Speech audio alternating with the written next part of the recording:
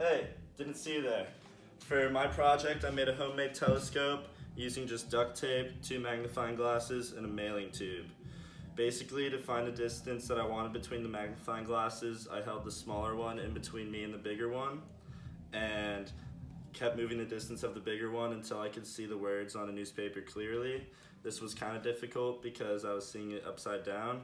However, I think it turned out pretty good, and it works pretty well.